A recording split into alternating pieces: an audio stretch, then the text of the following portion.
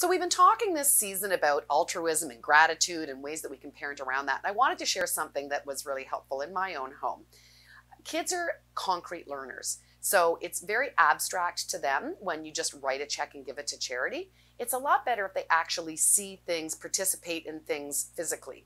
And so one of the things that I used to do and still do is I make up these little bags, and in each bag it has a $5 Tim Hortons card, a pair of socks, package of Kleenex, and a couple of little chocolates. And I keep these in my car. And as I'm driving around over the holiday season and throughout the winter, if I see somebody who's got the sign, homeless, needing help, I roll down my window at the stoplight and I'm able to look them in the eye and give them that little piece of humanity and say, how are you? How's the weather? Hope people are treating you well, and hand over one of those bags. And my kids get to see this and observe this, and they can hand the bag and smile and say hi too.